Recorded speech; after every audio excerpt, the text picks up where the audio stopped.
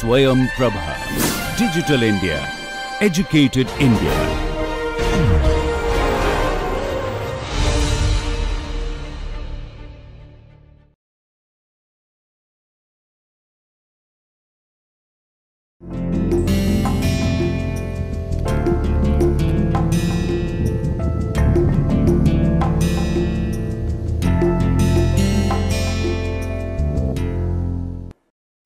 Okay, so let's looking at this different performance parameter, and we are talking about overall efficiency, thermal efficiency, propulsion efficiency, and we have looked at how they vary.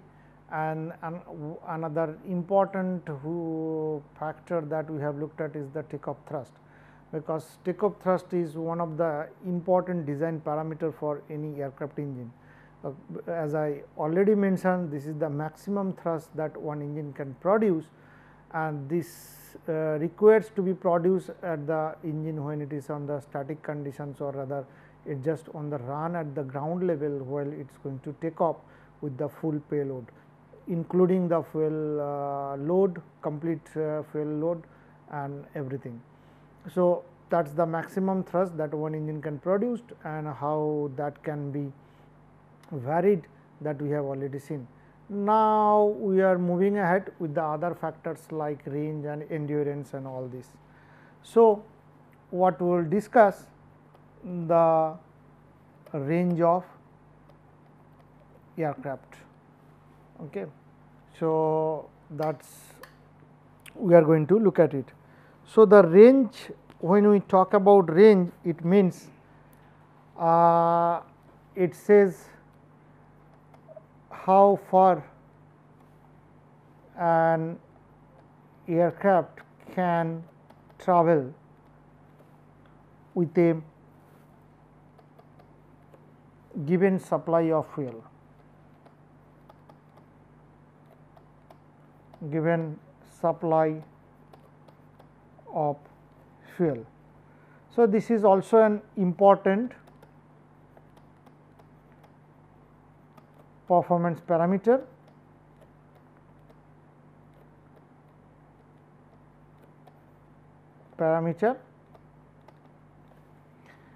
And the range, actually the range depends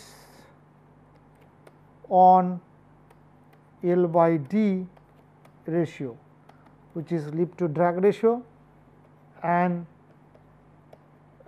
thrust generated by the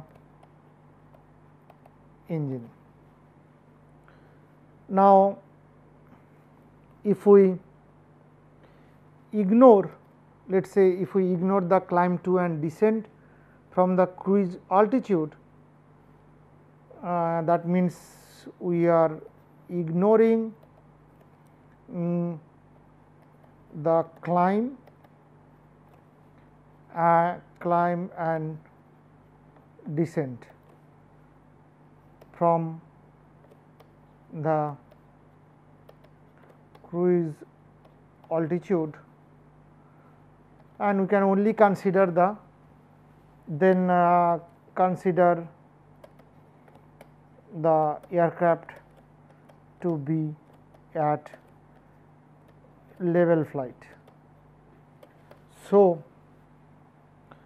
when we talk about the level flight, the engine thrust and the vehicle drag must be equal, and the lift on the aircraft should be equal to its weight. That means, if we look at the free body, let us say this is the aircraft, then this is thrust, this is drag, this is weight, and this is lift. So, they should be equal.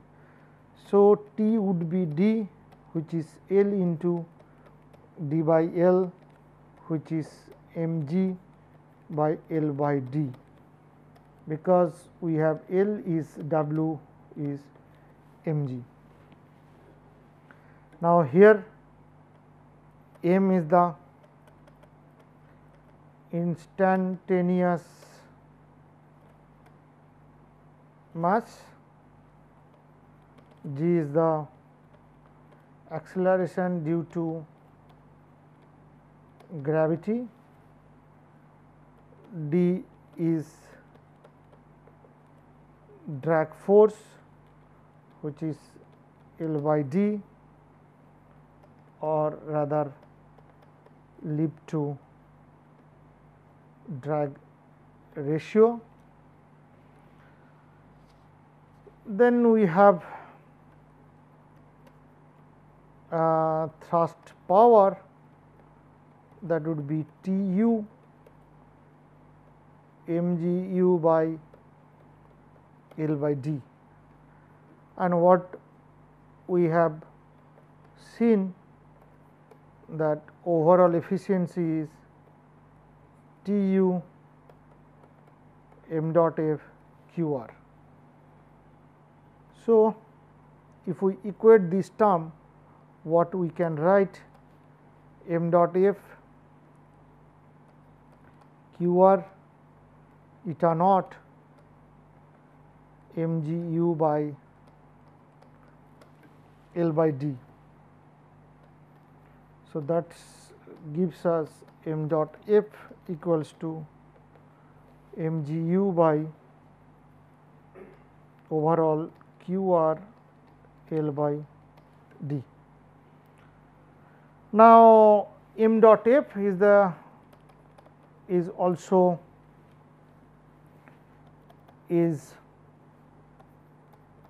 part of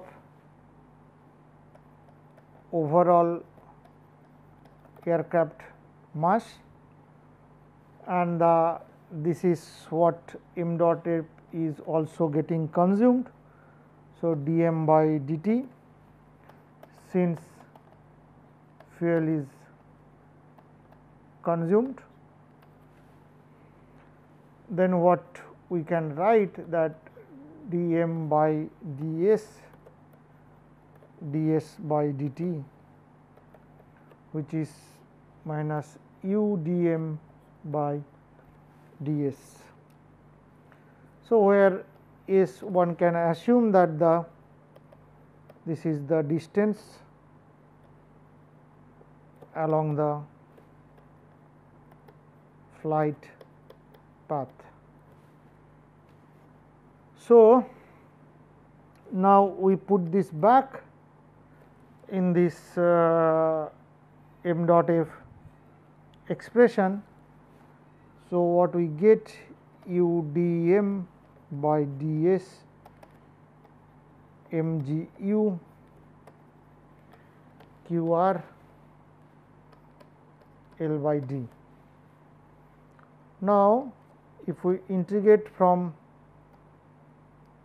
m1, that is initial mass, to m2, which is final mass, dm by m equals to 0 to s eta naught L by d ds. So, this becomes ln m2 by m1 minus gs eta naught L by d,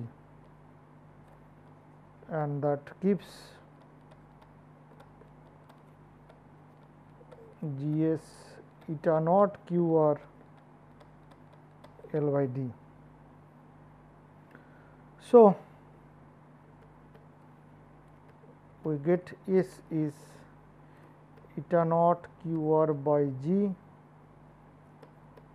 L by d ln m1 by m2. So, this is known as Brackett's range formula. So, what we see here, that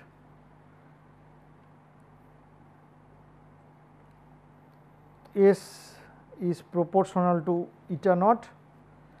That means, if eta naught is higher, so we have higher range. Now, if we consider f is small and pressure term is neglected, then what we can write eta naught equals to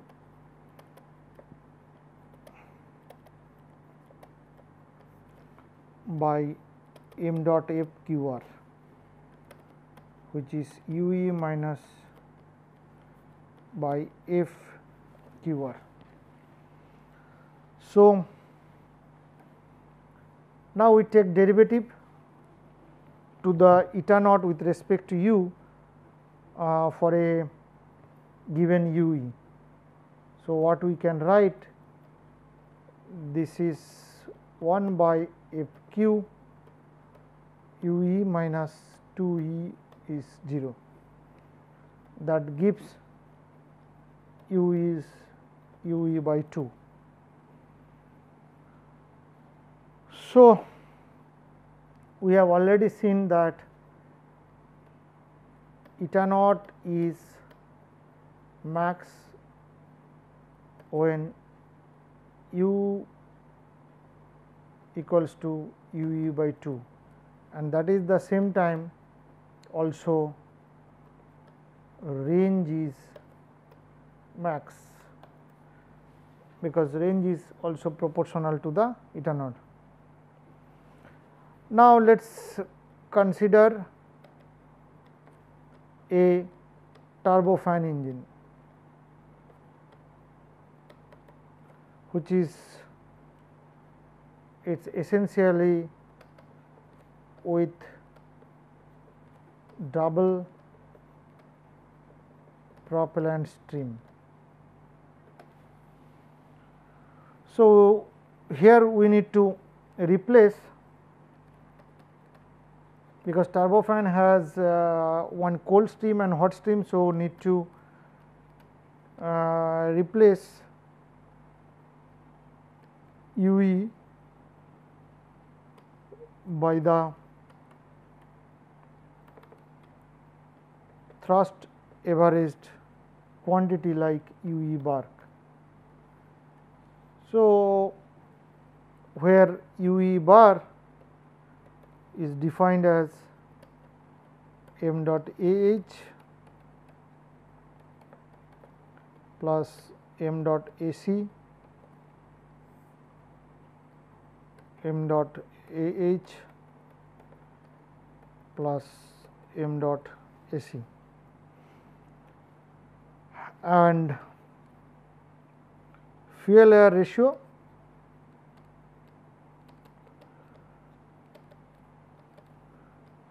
this is m dot f by m dot a c. So, this can be written as m dot f by m dot a h 1 plus m dot a c by m dot a h, f by 1 plus .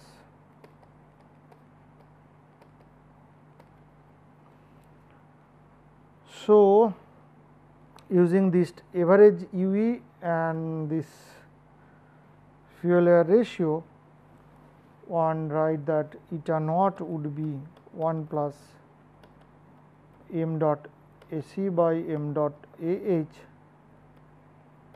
u e minus bar by f q r and into u. Again, for a given u e, eta naught max would be u e bar by 2. So, we can take the simple derivative of that and find out that this would be u e by 2. So, eta naught also depends on flight Mach number. So, one can plot eta naught like let us say 1 2, 3 like this. This is flight Mach number 0.2, 0.4, 0.6. So, eta naught this varies like this. So, eta naught increases as flight Mach number increases,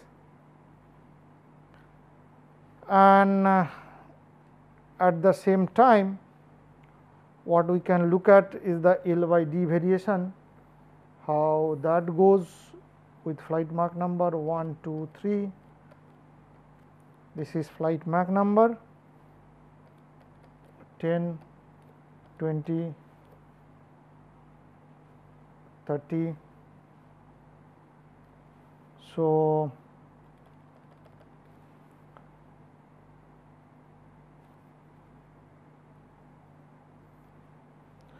this is how L by D with the flight Mach number, and the other thing which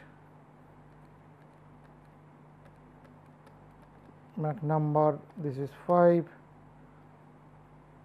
this is very eta naught into L by D. So, the range should increase with Mach number, however, L by D also depends on Mach number. That means, range should increase with flight Mach number, however, L by D also depends on M. Now, L by D for supersonic is much less than subsonic, and L by D is maximum at high subsonic. For the product of eta naught L by D, this is also maximum at high subsonic. Okay. Now, for a given fuel consumption rate, maximum range is obtained at high subsonic flight. So, for a given fuel consumption rate, maximum range is obtained at high subsonic flight.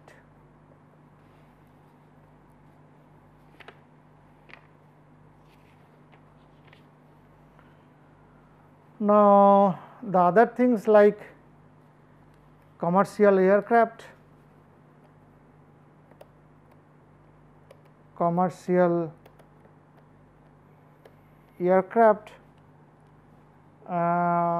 fly at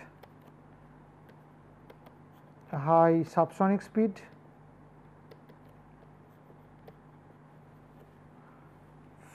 for two reasons. One is economical,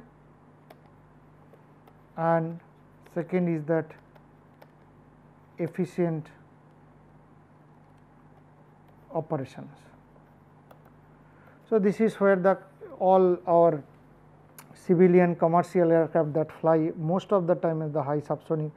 So, typically they operate around Mach 0.7 to 0.8 in that range.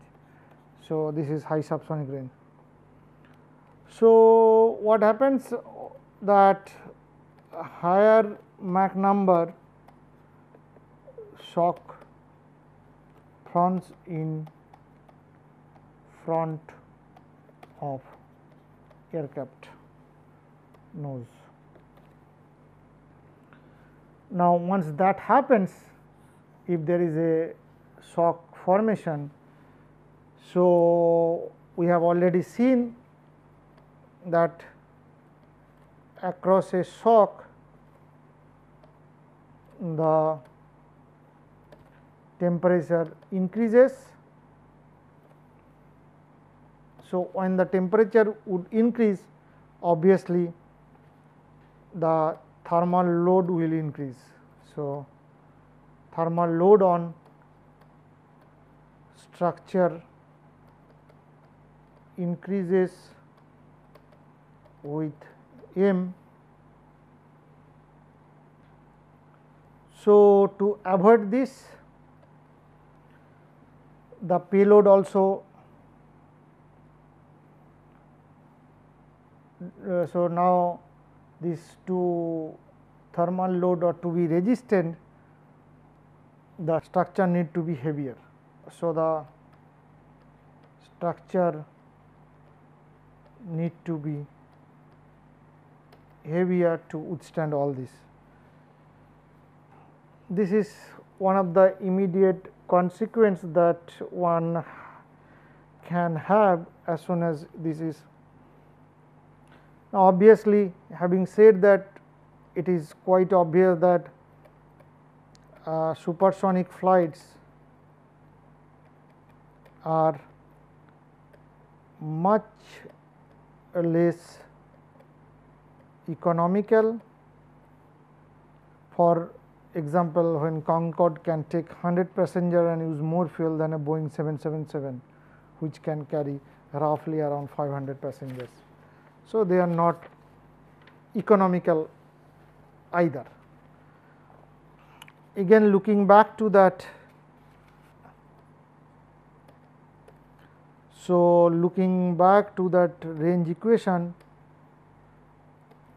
what we get or obtain that L by D Q r by G ln m1 by m2, and eta naught is Tu by m dot Qr. Okay. So, if we put this back, we can write S is L by D T by m dot U by G ln m1 by m2. So, which tells that T by m dot is an important parameter. Okay. So, T by m dot is an important parameter, and this is the specific thrust. Okay. So, that means the thrust generated per unit mass of fuel consumed, mass of fuel consumed. Now, the other the reverse of it, which is m dot by T, this is called the thrust specific fuel consumption, that is TSFC. That means fuel consumed per unit thrust. So, just to produce 1 unit of thrust, how much fuel is consumed, that is called the TSFC, and this is one of the parameter which is often provided for providing an engine or configuration or something. I mean, if you look at or search in internet how these engine specs are provided, any engine manufacturer, they provides this kind of information, the TSFC, PRC, efficiencies, and then how much thrust it produces and such like that. Just to look at these things, again these are generic term, just to extend these things for turbojet, just to show you how things can be written for TSFC. T is m dot a Fa UE minus U. Here, since neglecting pressure term, that is why we get this. So, our TSFC would be m dot F by T, which is m dot F by m dot A 1 plus F UE minus U.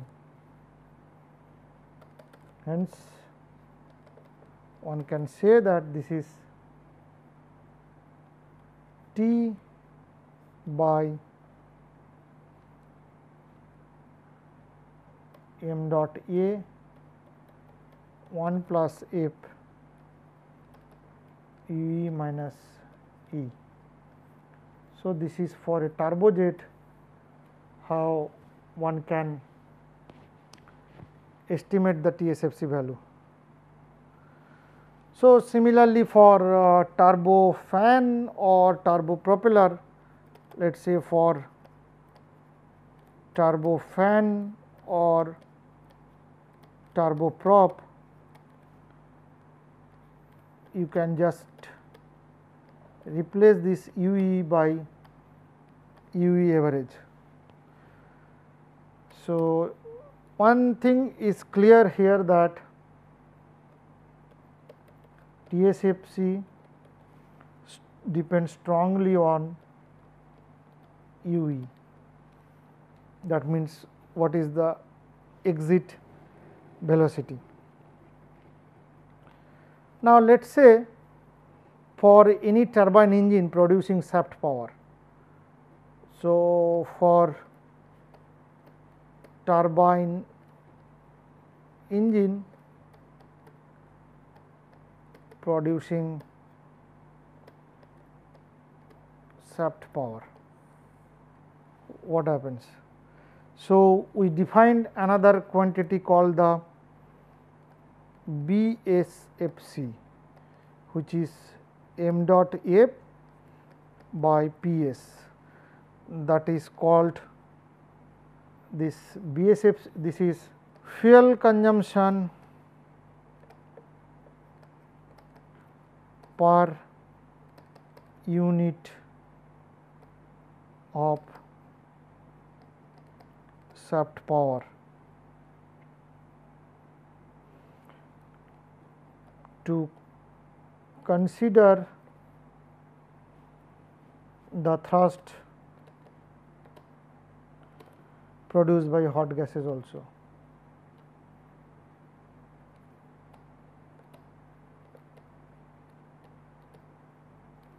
So, this BSFC stand for brake specific fuel consumption. This is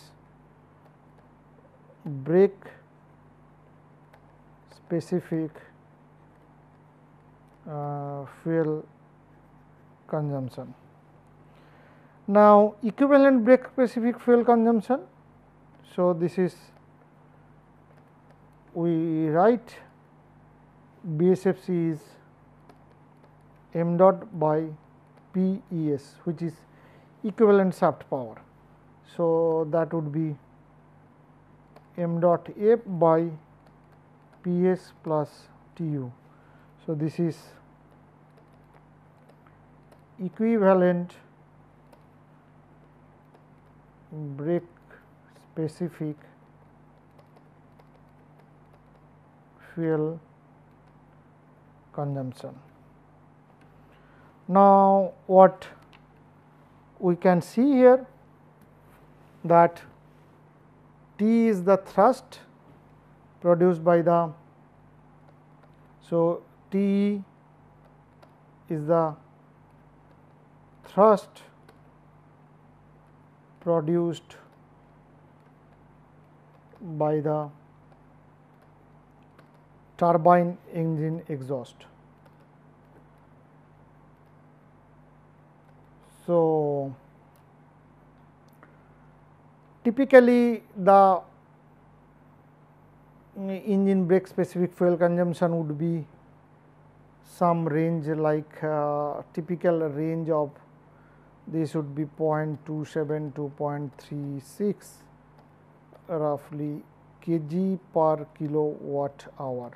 So, that is the typical value of BSFC which is there. So, you can see how TSFC and all these things they can be calculated, and also the BSFC and range. So, we will stop here and continue this discussion in the next lecture.